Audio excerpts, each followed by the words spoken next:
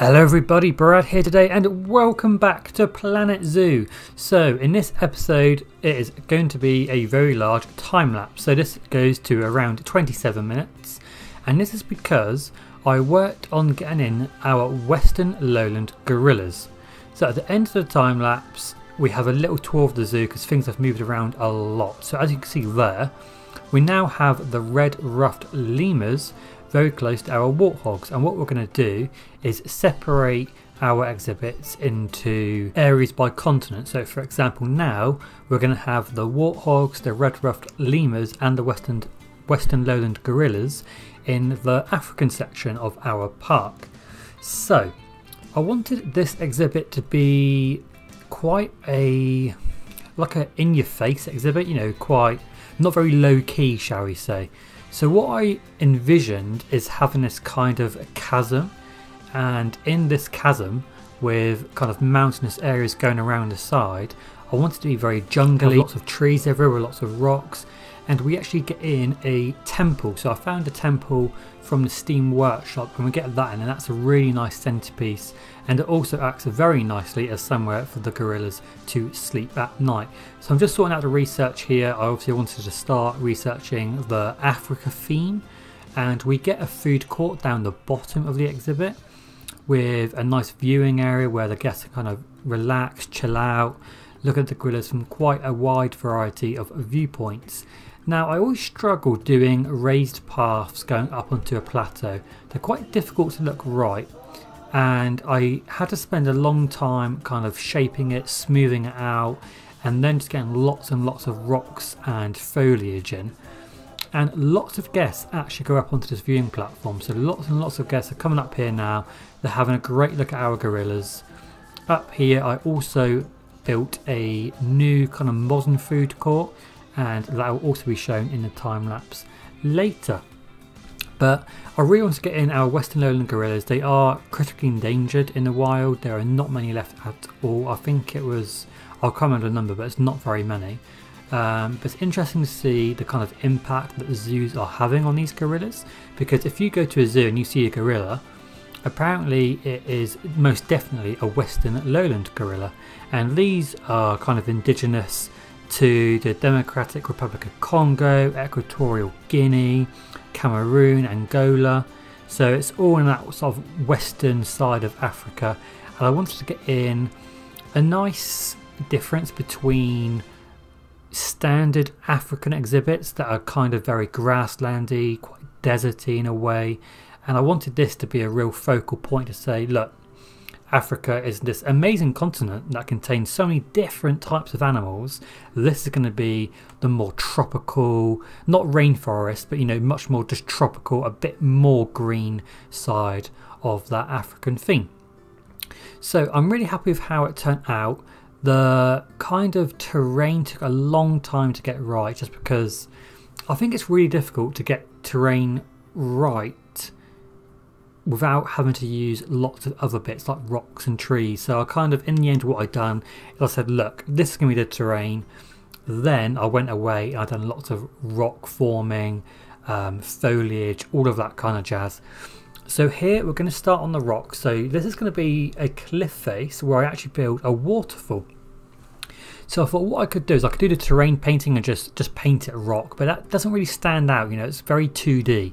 So what I've done is I've put that on, but to make it 3D, I've got all of these rocks in lots of different shapes and sizes, sort of twisted around, rotated, just to make it look a bit more 3D, make it pop a little bit more, and in the end it actually does look quite nice with the waterfall.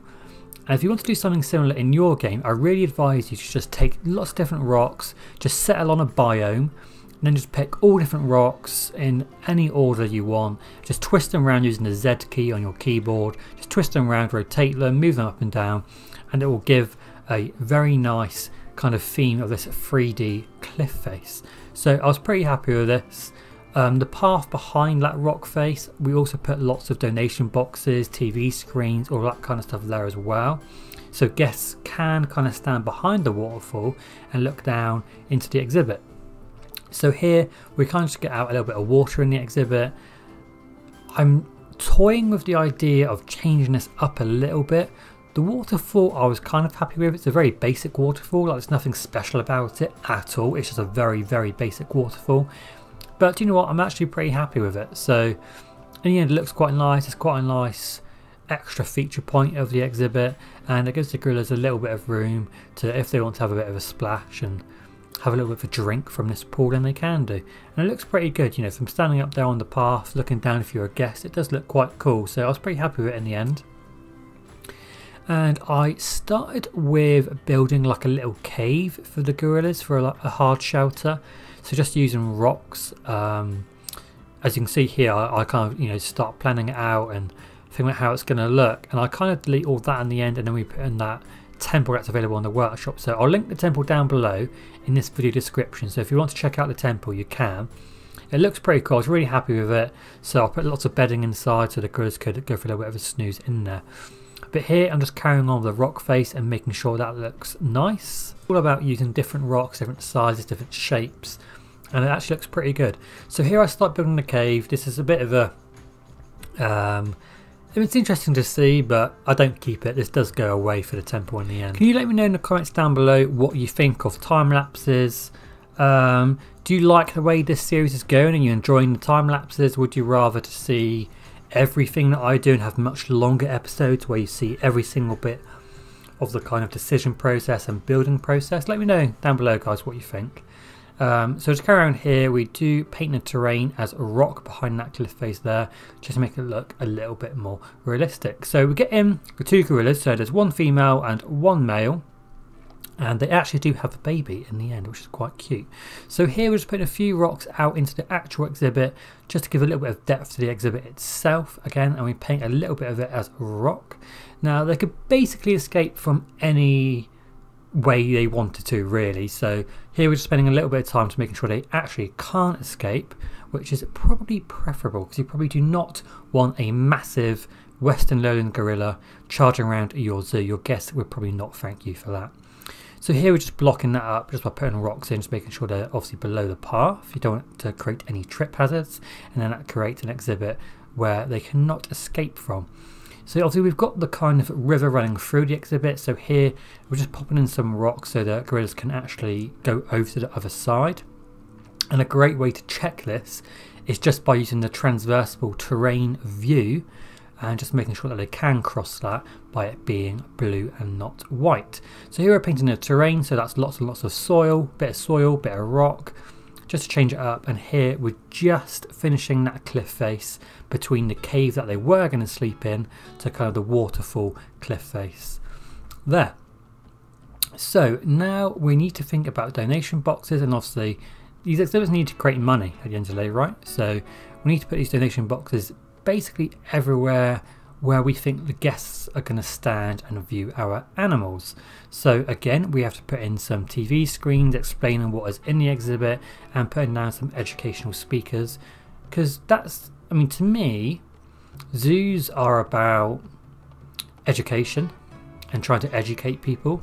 And I think that's the reason why a lot of these animals are now endangered, because people are just not educated on how to live with them, how to kind of, you know, coexist with these animals. So that's something that I really want to focus on in this zoo, is lots of educational speakers, lots of TV screens, lots of those conservation billboards, which are really interesting and give guests lots of facts about how they can help these animals.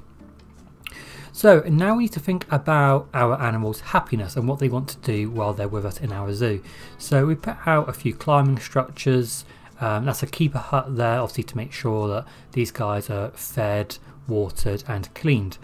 So foliage, we've gone for Africa tropical. That's the kind of biome that the gorillas like. So we're using lots of like the custard apple trees there in the corner, lots of these mangrove trees, Himalayan birch trees, ferns, everything like that, just to make it look really interesting and hopefully realistic. The tamarind trees are great because they add a little bit of colour with those oranges on them, and then obviously we've put in a few palms here and there. And the ferns are really good, they're really cool. If you move the ferns down so you actually hide the trunk, they look really, really cool. So again, just adding a few more rocks in, trying to make it look realistic and interesting at the same time. So I think the gorillas were pretty happy with this. There were a few plants they weren't too keen on, but in the end that was pretty good. So that's basically most of the enclosure. Now we're changing this front bit to be one-way glass, so guests can look in, but the gorillas hopefully will not get too stressed out with guests looking in at them. So again, we're putting in educational speakers, TV screens to make sure that these lovely gorillas can be, learned about, and hopefully give our guests a little bit more information. So we did just put the keeper hut down there. We just add that little path in to connect it up with the warthog kind of area and the staff building close to there. We do actually build a little food court in this area. So here I'm just speeding up the time, trying to get some research done for the Africa theme. And then I think we pop in a power source, so a transformer, to make sure that all those TV screens, educational speakers, everything like that can all be powered, and hopefully the water will be filtered via our water treatment plant. So I've enclosed it in this kind of African looking building just to make sure that our guests don't really notice it, it just kind of fades into the background, which is kind of the idea. So in there is the power source and the water treatment. So the guests are pretty happy with the zoo at the moment, I think. The flamingos is an interesting exhibit.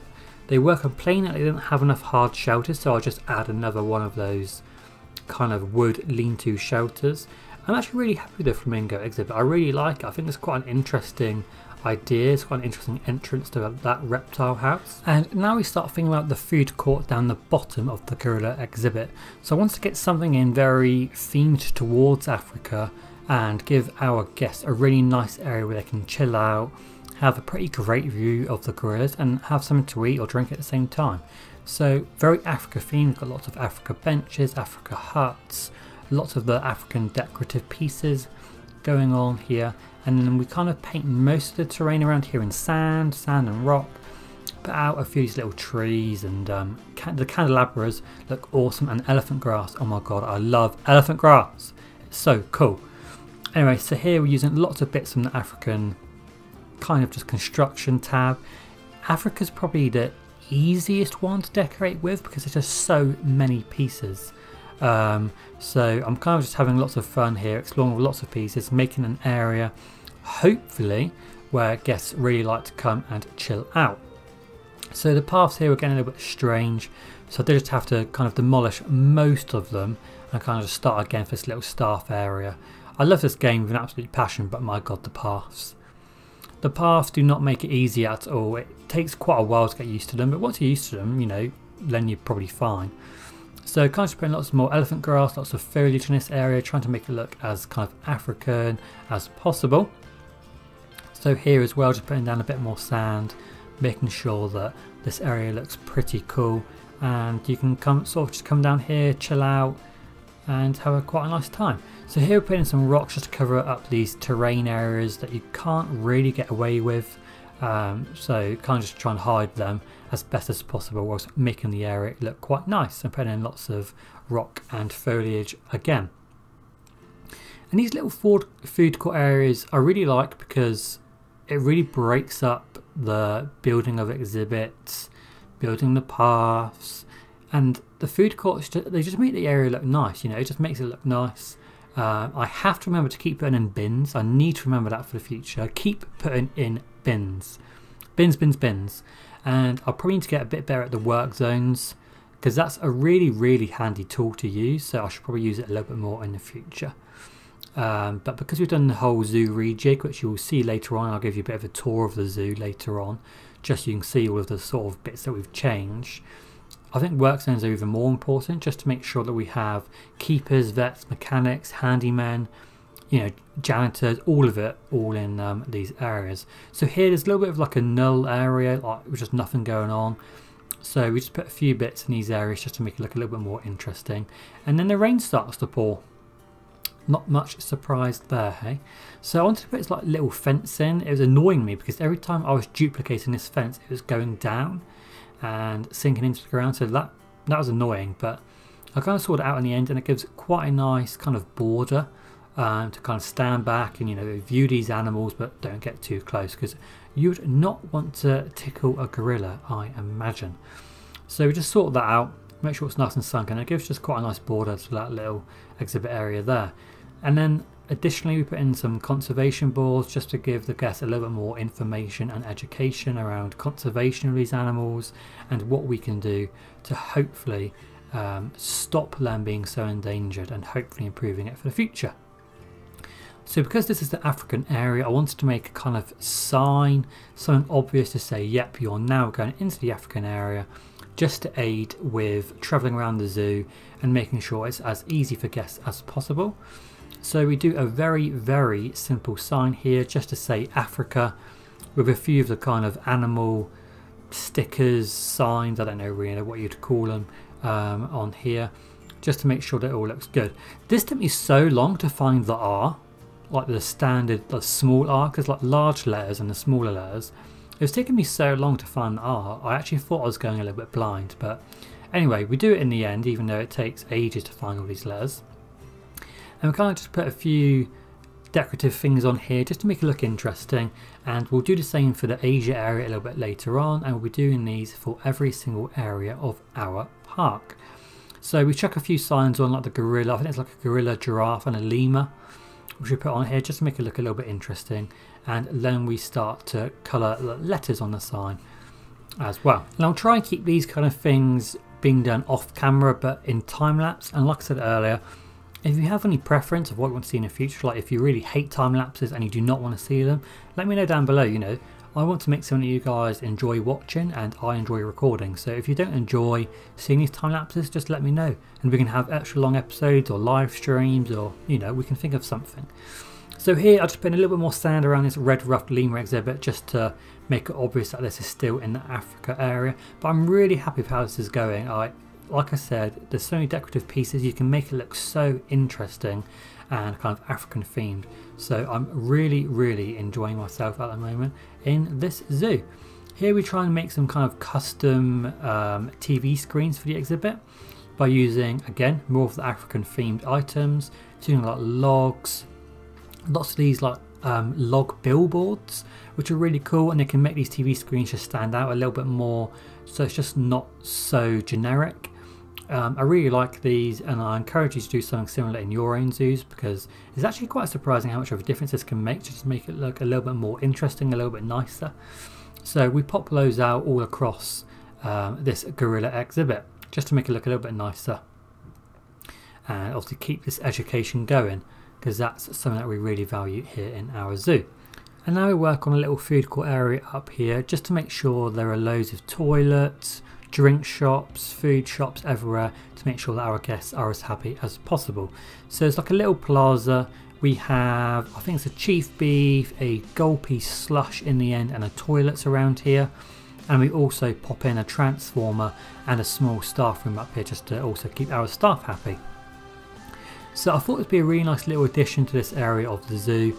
It means that we can then hopefully have another little viewing area to an exhibit that goes adjacent to the gorillas around the kind of terrain modification that we've done. So I'll explain that a little bit later. Anyway, here I want to do something a little bit more modern, so kind of detaching ourselves from that African theme, not because this is not going to be an African area, but you know, if you go around a zoo, especially in the ones in the UK, you have some areas which are themed, so it might be African themed or Asian themed or European themed, but then again you will have areas which are just very generic. So I wanted to do somewhere that's generic, so here we pop in a transformer. This does change, we make this kind of courtyard area out the back a lot larger for the staff room, but we do like a little courtyard area. If we have any staff here that smoke, they can come up here to have a cigarette and just chill out between shifts. So again, this is just why I love these games so much. Planet Coaster, Planet Zoo. There's so many items. You can literally just spend hours and hours with these tiny little items like air conditioning unit, light switches, doors, windows. There's just no other game to me that's quite like it, and it's so fun to play. So I love these little decorative bits. I love filling these little green gaps with just foliage and colour and rock, and they look so cool. So here we just put out a little bit more foliage. We do like a little pond so people can come up here, have a little picnic, have a nice lunch by a pond. that's the New World toilet. I thought that looked quite nice, quite generic, quite standard. I try and put a little kind of area in so they can actually sit like over the lake on like a little raised area, but it doesn't work, so I kind of just give up the idea. Put in a few benches, put in a few bins, just make it a really nice area for people to come and relax in between watching our lovely animals. So here, this is the staff room going in, so making sure there's a staff room available for our staff, and it means that the staff haven't got to walk all the way back down to the kind of main part of the zoo to have a break. And that could mean that the shops up here have a long period of time with no staff. So I thought if we put a little staff room here, we'll make sure it's kind of like neatly covered up and it looks nice. And I think I'm pretty happy with it. I think it's good enough that guests on, you know, if you really looked, you'd be able to notice the staff rooms and the power stations. But I hope that I've done it in such a way to make these areas a little bit more inconspicuous. So here again, we're just trying to fill in those green gaps with some foliage and make it a little bit more colourful, and very nice to come here and chill out for a little bit. So this little pond, we just put in some reeds, we put in some rocks, put in a few bits of sort of shrubs and trees around it just to make it look quite nice. It didn't stop snowing for a while. I actually thought some of my animals were going to die because it's snowing for so long, so I was really worried about a few of them, but I think they'll be okay. So again, like, love the lights, putting a few lights out just to make sure that at night guests and staff can also see where they're going. So here we change the Looney Balloons to Gulpy Slush. That's a new shop that I researched, and just makes it look a little bit nicer. So because the shops made the paths go a little bit weird, I redone all the paths, redone this kind of grid section of the path, and make it all work a little bit nicer. So I'm really happy with this. Again, just filling out a little bit of these green gaps, making sure all of these paths are level. And very shortly we'll be jumping into the game to have a tour of the zoo. I'll let you know what's changed because we've moved a few exhibits around and changed it a little bit. But I hope you enjoy the new layout of our zoo, and I hope you enjoy the series so far, guys. So the building is done. So this is our new African area, and what I'm going to do is I'm going to show you all of the changes that I've made in between last episode and this one. So as you remember, we had the lemurs and the red pandas over here. The red pandas are actually here, the lemurs were here, and then we had this kind of restaurant build. All those steps are funking out. We had this restaurant building over here, and what we've done is kind of moved it all to make a little bit more sense, be a little bit more compact, and just make the layout a little bit more realistic. So this is now the restaurant. It is the exact building that was over there. It's just we've obviously got a slightly different path layout. There's this little bit down here where you can come and have your lunch by the pond if you want to. And in the back of that, you still got the staff area. Here we now have lots of baby tortoises. Look how cute they are. So these are the Aldabra giant tortoises. That's awesome. Look how cute they are. Probably need to release some of those to the wild because that's getting quite full in there. But guests can enter this habitat, so they can walk through here and they can have a look at all of our lovely little tortoises. So the warthogs I've stayed with they are. So this is now where the red ruffed lemurs? Oh, look how cute they are. So they now live here because obviously they are an animal that are native to Africa. So we've now got this Africa area. I made a sign myself. I was actually quite happy with that. So you've got the warthogs, you've got the red ruffed lemurs. You can come down here into this. This is probably going to be the most, I would say this is probably going to be the most crazy exhibit we do. I would imagine anyway, because if you went to a zoo, and obviously this is going to be a semi-realistic series, you probably wouldn't see an exhibit like this. You might do actually, but maybe not the temple. But I thought the temple looked cool. That was something that I got from the Steam Workshop. And it came with to kind of like lion, oh, he's going for a jump, lion dragon thing. So I've sort of put one into the rock there to kind of look like that was buried into the rock a long time ago. But these are our Western Lowland Gorillas. They look absolutely beautiful. But I'm pretty happy with this area. The sun's about to set, so I'm just going to pause the game. Pretty happy with this. We've got this lovely little food court down here where people can come and grab a bite to eat. We've We've got a few like keeper huts, staff rooms. I think that's a power station in there. So I'm pretty happy with that area. What we do need to do is probably funk up this area a little bit more. I wanted to get that real African jungle vibe in, because obviously these are animals which are native to Africa, and obviously the Western Lowland Gorillas are native to areas that have quite dense jungle. So I want to get all these kind of trees in there. Maybe get a few shops and stuff up here. Not sure, because this is just a bit of wide blank space I'm not doing a lot with. I was pretty happy with this, our little gorilla area here, but again, we probably need to start thinking about more animals out this way. So start using this area. This kind of plateau where the ground goes up, will probably extend that to come down here. And then what we were working on in the later stage of the time lapse was this area over here, this little food court area. Again, I'm pretty happy with this. Looks pretty cool. Happy with like a little pond, and I think that's quite nice. And then this is where I'm going to be building our next exhibit. I don't know what we're going to have. It'll be an African animal, I imagine, because that is the Asia area there. So that'll probably be the border between the Asian and the African area. So probably want an exhibit like here, like a nice kind of quarter circle exhibit. Not sure what we're going to get in there yet, but maybe another type of monkey so we can get lots of trees with the monkeys swinging between them. I'd like to get another viewing platform maybe here. And then, like I said, this area will be utilised for brand new exhibits. I'd love to get the safari in at some point with the, like, you know, elephants, giraffes, wildebeest, zebras, all that kind of jazz. So I really hope you enjoyed the episode today. I apologise that it was time lapse heavy, but I just thought it was necessary to get this exhibit done. So I really hope you enjoyed it, guys. I'll see you again very shortly in our next episode. Have a great day, and I'll see you later. Thank you very much for watching the video, guys. I really hope you enjoyed it. Please consider giving it a like and subscribing to the channel down below if you haven't done so already. And please feel free to follow me on Facebook, Twitter and Instagram. Have a great day. See you later.